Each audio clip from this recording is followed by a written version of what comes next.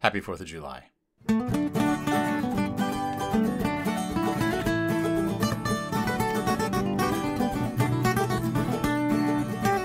Welcome back to Deep in Bear Country, a Berenstain Bearcast. I am your host, Phil Gonzalez, and it's a total coincidence that the 4th of July, if you were in America, the 4th of July, the United States of America, not like the continental America, but if you were in the United States of America, it is 4th of July weekend. It just so happens that I am covering a 4th of July book this weekend. I did not plan on this. I just glanced at what my next book was, and lo and behold, it just happened to be a 4th of July book. I could not be more excited about this. It's serendipity, and it is also one of my least favorite Berenstain Bears books. So we've got all kinds of crazy stuff to talk about today, because not only is this a weirdly bad book, in my humble opinion, it is also a book that introduces some strange continuity and lore to Bear Country. That's right, we are getting some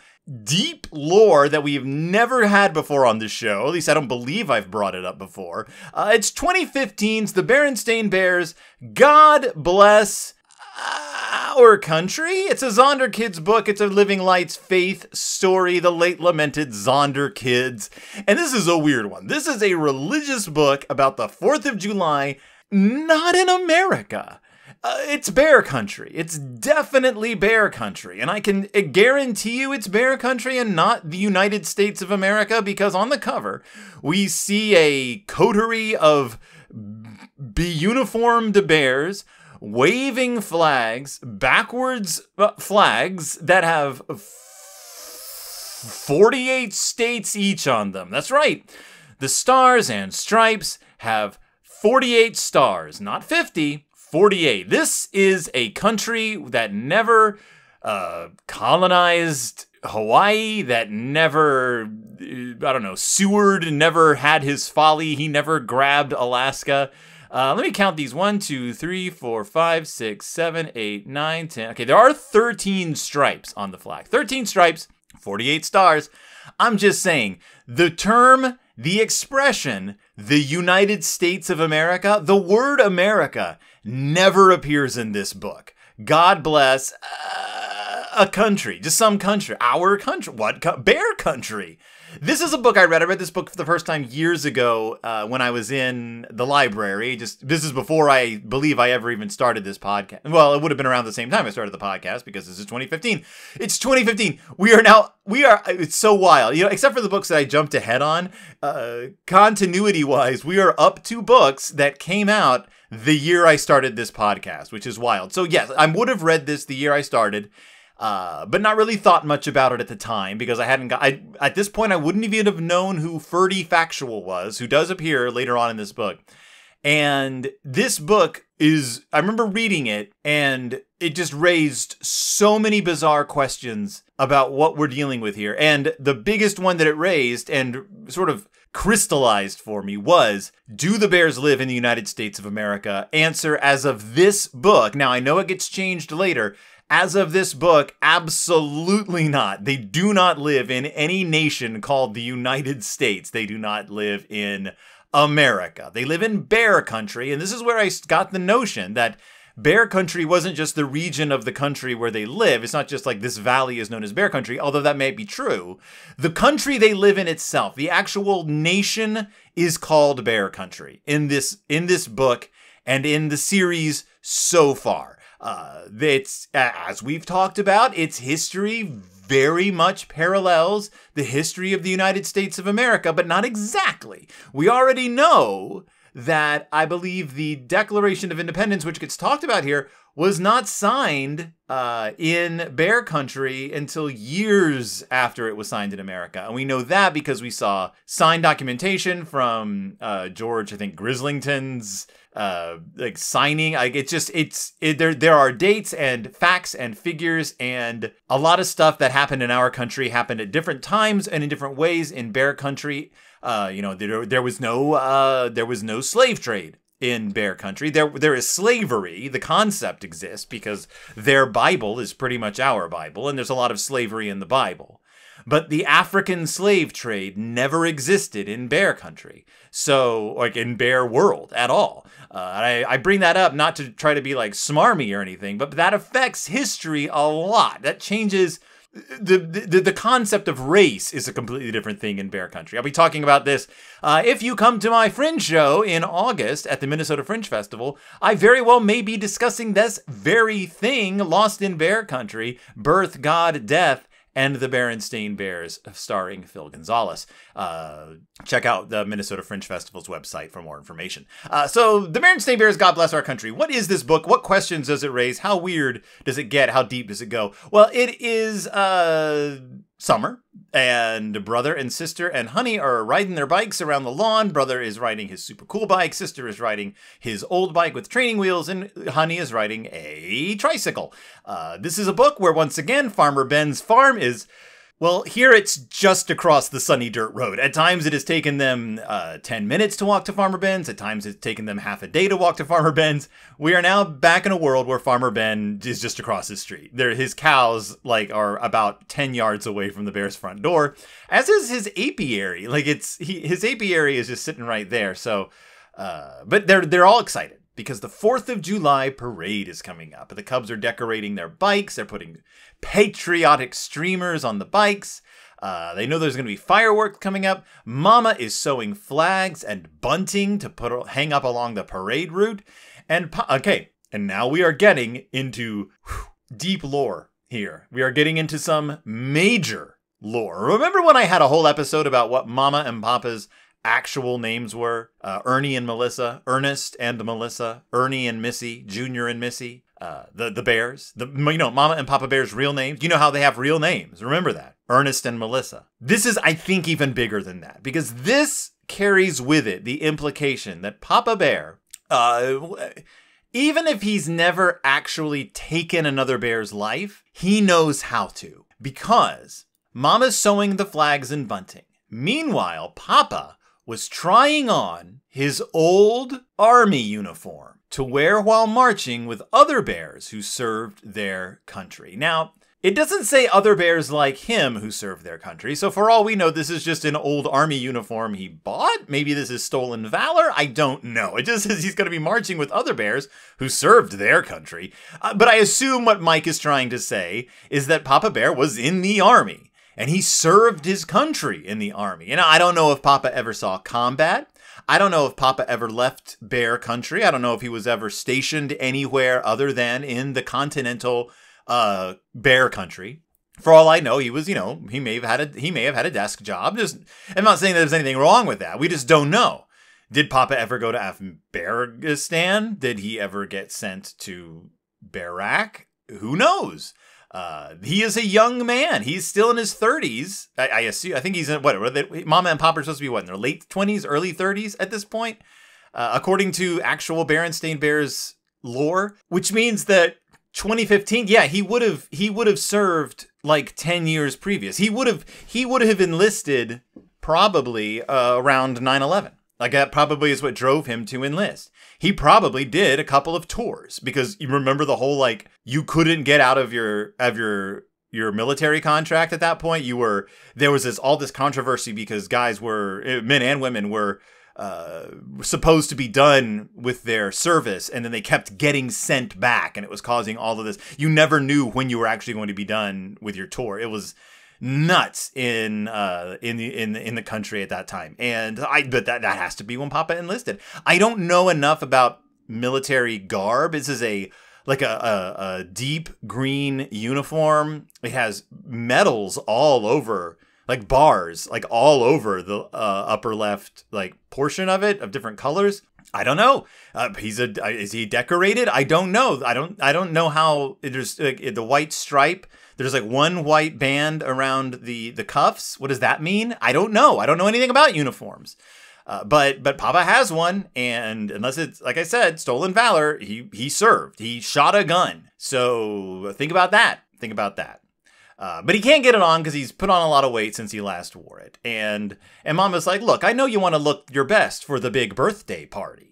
Which, okay, I get what you're doing, Mama. You're just trying to start a conversation, and I respect that. But nobody refers to the 4th of July as the big birthday party. Like, that's never happened in the history of humanity. I also want to point out that Mama is serving the Cubs a snack right now of milk and honey bread, which sounds like the most amazing thing I could eat at this moment. And it looks great. It's very thick slabs of like cookie cake. I don't know what it is. Honey bread. It looks amazing. But of course she says a birthday party, and Brother's like, wait, whose birthday is it? Birthday party? What are you even talking about? Again, she just used this as an excuse to say, well, the 4th of July is the birthday of our country. And Sister's like, well, you mean countries are born like babies? And we do see a cute drawing of a fat baby with a bonnet on, with a sash that you would usually say like Baby New Year, but it just says Bear Country. Bear Country, it's the name of the nation. Bear Country. And so Sister's like, what do you mean? Countries are born like babies? And Papa says, in a way. And here we get the next weird part. Okay. Papa then tells them the story of the signing of the Declaration of Independence. Our country was born long ago when the settlers who came here decided they didn't like being ruled by a king who lived in a faraway land. Now, this is a book for little children. I don't expect Papa Bear or Stan to get all into the weeds about the causes and the impact of the Revolutionary War. I don't expect him to be naming names. I don't expect him to throw a lot of dates and locations at the Cubs. I understand you got to keep it simple, right? So that's fine. That's not what I'm about to criticize here. He leaves out some key points, but again, I get that this is a book for little kids. He says the settlers who came here decided they didn't like being ruled by a king who lived in a faraway land. Not really what happened. Also, they weren't the settlers of the land. The land had been settled for a long time before they got there. But again, we're going to brush right past that. We do know that indigenous bears lived in the area because we saw well, we haven't seen much of them, but we saw the reflection of their culture in the Berenstain Bears, the camping one, where they go to a scout camp and their scout leader basically uses indigenous bear lore in the stories that he tells them. That was years ago, by the way, when I was still recording in the basement. So the settlers, whoever they were, didn't want to be ruled by a king who lived all the way across the ocean. So the brother's like, well, then what did they do? And he says they created a brand new country of their own with ideas that suited the brand new country. Which, okay, fair enough. That's a good way to sum it up. Started a new country with some new ideas. They wrote down their decision on a famous paper and signed it on the 4th day in July. That's why the 4th of July is our country's birthday. And then Sister says, well, wasn't the king angry? And Papa's like, he certainly was. He sent soldiers to take his country back. A terrible war broke out. And we see revolutionary soldiers. We see the blue and the red. We see bears dressed in red. We see bears dressed in blue. We see an angry King George. We see a proud George Grizzlyton crossing the Delaware in a recreation of the famous painting. But then we get to this page. Now, this is why this rubs me the wrong way. I totally get it. You're not going to delve into the finer points of the American Revolutionary War. You're not going to get into the fights that occurred on the floor of a young Congress. You're not going to get into the Articles of Confederation. You're not going to get into any of that. But then why complicate matters by saying this? Brother says, we won in the end, right? Papa said, that's right. Sister says, thank goodness. And Papa says, and thanks be to God. Remember, it's a Living Lights book. This is not just a 4th of July book. And what's wild is this Living Lights book, I haven't finished the quote yet. This Living Lights book is so much more dogmatic and jingoistic and weird than any of the other ones I've read so far. Most of them, again, are very gentle, and they're about good acts, good deeds, the stuff that Mike really seemed to want to write. This book gets weird because this is getting into like manifest destiny area. This is getting into the divine right of the United States area. Papa says, "Thanks be to God. We believe that it was God's will that our new country came to be. And it gave folks from all over the world a place to go where they could be truly free. And it gave folks from all over the world a place to go where they could to be truly free." Wait, this is a typo in my book. It gave folks from all over the world a place to go. It should be where they could be truly free or to be truly free. And it says a place to go where they could to be truly free. Maybe it's a place to go where they could to be truly free. No, that doesn't sound right either. In any case, you see a bunch of bears arriving at presumably Ellis Island. You see the Statue of Liberty, whatever their Statue of Liberty is called. It's a bear.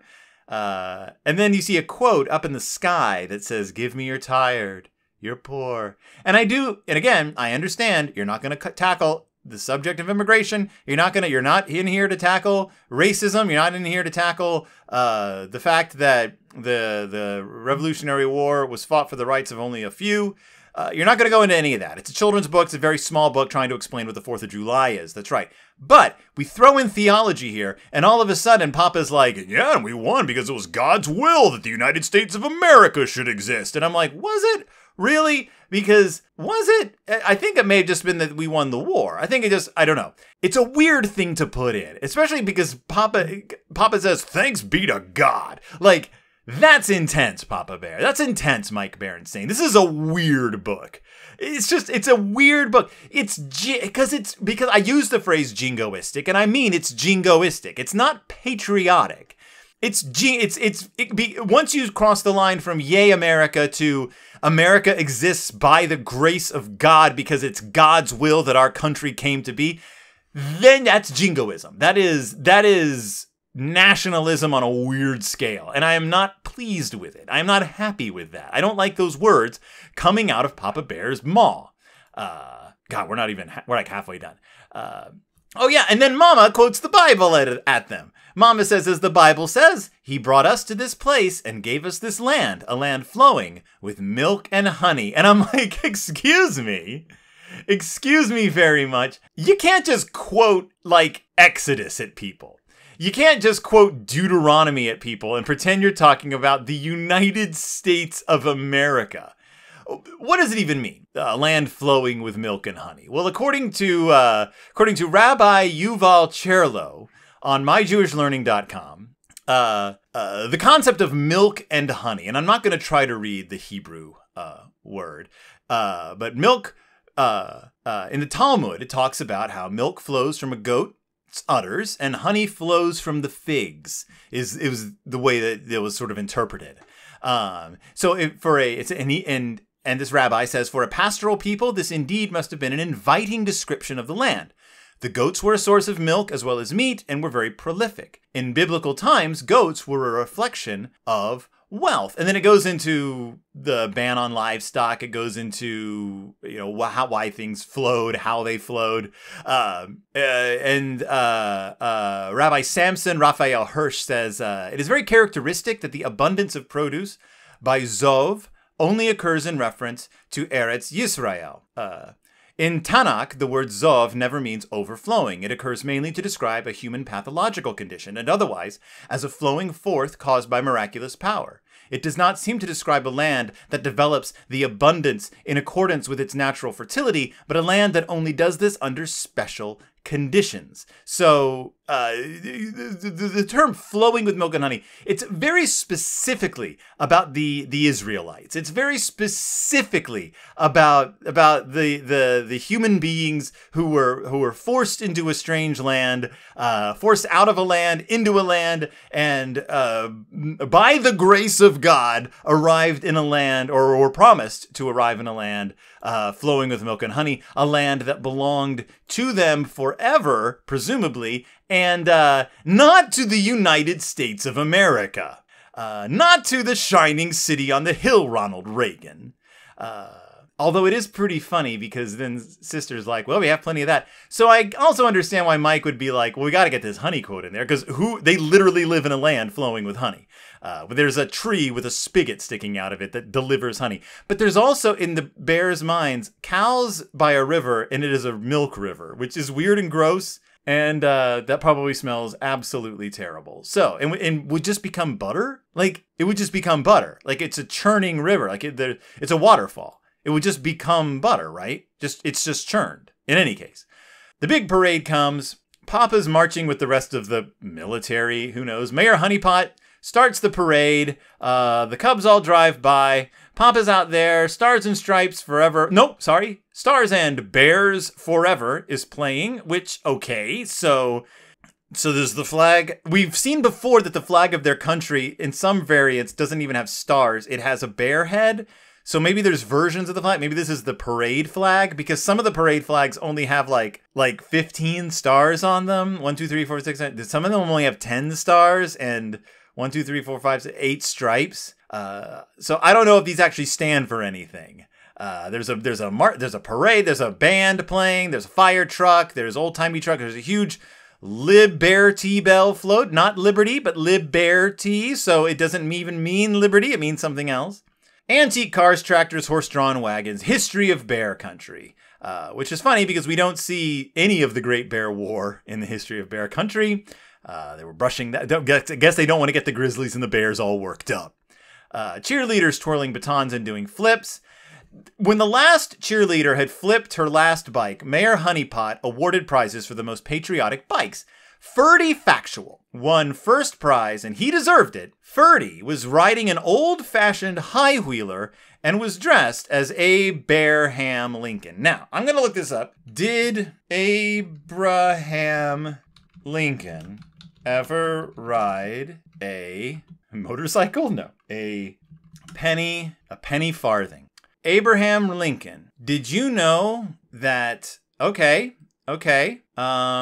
Did Abraham Lincoln ever ride a penny farthing? I can't find any information specifically. There is a commentary here, though. Apparently, Daniel Day-Lewis arrived at the Oscars riding a penny farthing bicycle. Daniel Day-Lewis, who played Abraham Lincoln in Lincoln, he's been quoted as saying he'd like to make a film about cycling. This is a big conversation about this. I don't know. This is a weird blog I ended up on. I think it's like a super right-wing blog, but Abraham Lincoln. Okay, so Daniel Day-Lewis, who played Abraham Lincoln, arrived at the Oscars on a penny farthing bike, which is one of the, it's the bike with the giant wheel and the little tiny wheel in the back, a penny farthing, because the penny and the farthing were two different size coins, and so the wheels were like a penny and a farthing. They were two different sizes. Also known as a bone shaker. But I don't know if Abraham Lincoln ever rode a penny farthing. They were only popular in the 1870s and the 1880s. Yeah. Early type of bicycle, popular in the 1870s. That's totally anachronistic. That is totally anachronistic. Abraham Lincoln never rode a penny farthing. I don't believe he could have ridden a penny farthing because he died in 1865. Yeah. So, yeah. Sorry, Ferdy Factual. Thought you were the smartest cub in Bear Country. This doesn't make any sense. I think Ferdy Factual just saw the Oscar. He was watching the red carpet and was like, Abraham Lincoln rides a penny farthing. In any case, he gets first place. The Cubs get second place for some reason. And then the fireworks go off. And everyone says, God bless our country. And they place their hands over their hearts. And they salute, not the flag, they salute the fireworks. Which is, I guess it's a Bear Country tradition. Okay. There's so much going on here. Papa was in the military. The flag's not the same. Manifest destiny of some sort. God-given right to own the land. Kick the original residents off their land. I don't know. What happened to the indigenous bears? We don't know. We don't know. It was never described to us. We were never given any information on it that I know. Haven't gotten to those books yet. Maybe there's one where Mike is just like, let's just clear the air once and for all. But this is a Zonderkids book. So let's talk about it. 1. How is the Bear family getting ready for the Bear Country 4th of July parade? Does your family or city do anything special for the 4th of July? Describe it. I think we do. I think we do something special. We do 4th of Jaboom, or what is it called? Boom, boom, boom, boom, hooray. What is it called? There's a red, white, and boom. I think that's what it is. Red, white, and boom. And we're not doing fireworks this year, though, our city, because there's a lot of political reasons. But they're doing a laser light show instead. And when I heard about that, I was like, can we just replace all fireworks with a super cool Pink Floyd laser light show? Like, can we just get rid of fireworks once and for all? Thank you. I'm not even one of those people who's super sensitive to fireworks. I don't really care. I'm mostly just tired of people complaining about them. And our city has smelled like smoke so much for the last few weeks because of the Canadian wildfires. I just don't need more fire in the sky right now. Thank you. 2. What did Mama and Papa Bear mean when they said the 4th of July was like a birthday celebration? Well, they meant, we don't know how else to bring this up, so we're just going to call it that so that you ask us what that means. Because that's really what it is. Like, we're being difficult, so you talk to us about it.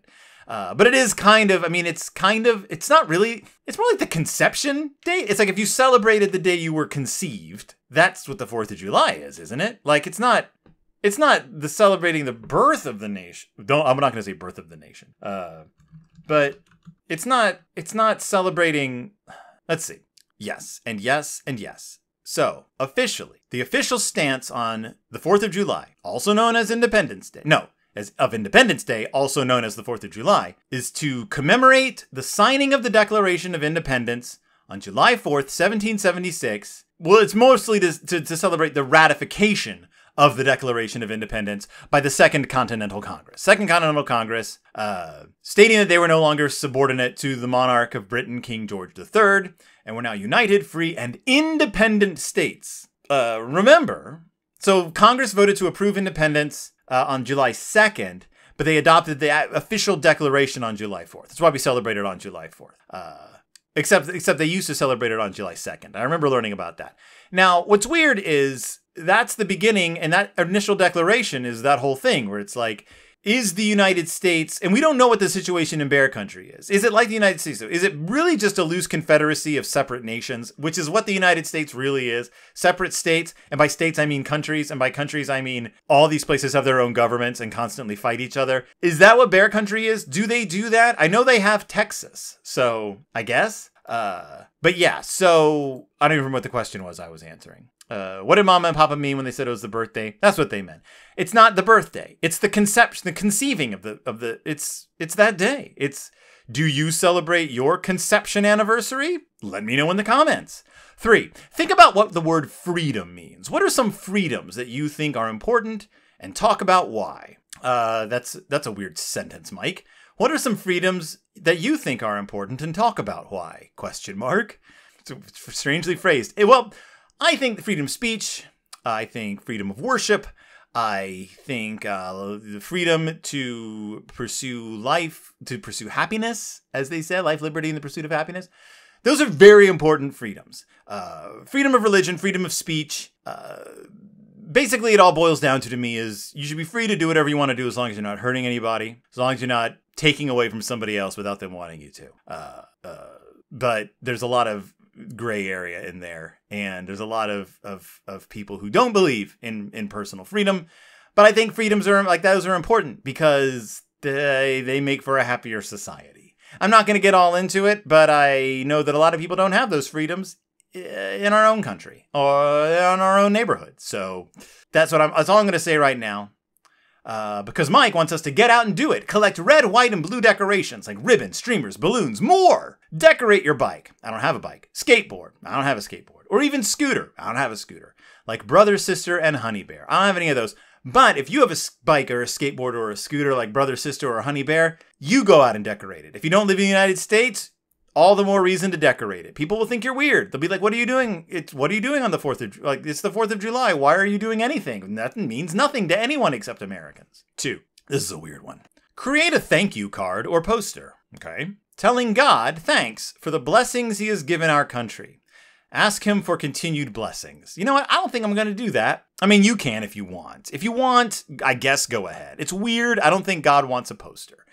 I don't think God needs a letter or a poster. I think you can, if you believe in God and you believe that God for some reason has blessed this country, and if you believe that the state the country is in is an example of the blessings of an omniscient, omnipotent, divine being, I guess write a card. I guess send him a card. Maybe ask him to, work a little harder at it, because there's a lot of people in pretty dire straits. Yeah. That's the official stance of Deep in Bear Country. Get God to do a better job. So what do I think of this book? I think it's not very good, but it's really well illustrated, and it has a really dynamic cover. I like the illustrations in this book. I think it looks great. The bears are really cartoony. They're really colorful. You get to see Papa in a uniform. You get a lot of historical pictures, which are always my favorite. You get weird theology. You get weird national stuff. It's a strange book. I wouldn't read it to a kid, but it's a fun book to have around, I guess. It's the Berenstain Bears, God Bless Our Country. I bought it and returned it on Kindle because I was like, ooh, I just wanted to have a copy that I could have in my... It never worked on the app, and it is terribly formatted when I would try to read it. I actually returned it because I was like, this is terrible. Like, I can't even read it. So, Mike, if you're listening, talk to the Kindle people about how the God Bless Our Country book is formatted. It's unreadable. Unreadable. Thank you so much for joining me. Thank you so much for listening. If you celebrate the 4th of July, I don't know, do whatever you want to do that day. I know what I'm doing. Getting day drunk. So that's my plans for the 4th. Have fun with your family if you have family. If you don't, have fun by yourself. If you don't live in the United States of America and you don't celebrate anything on the 4th of July, eat a nice meal on me. Or, not on me, but in reference to me. Think of me when you eat. And otherwise, I already advertised for my Fringe Festival show, Lost in Bear Country, where I'm going to be talking about ADHD. I'm going to be talking about neurodiversity. I'm going to be talking about the Berenstain Bears. I'm going to be talking about maybe God, maybe death, maybe life, maybe birth. Who knows? But if you're in the Twin Cities area on the beginning of August, go to the Minnesota Fringe website and check out Lost in Bear Country. Pick up a ticket to see my show, pick up a ticket to see a bunch of other shows, enjoy the Minnesota Fringe Festival. It's one of the best Fringe festivals in the world. National model, even though nobody seems to be following it. So, thank you so much for being here, and I will see you all next time, deep in Bear Country.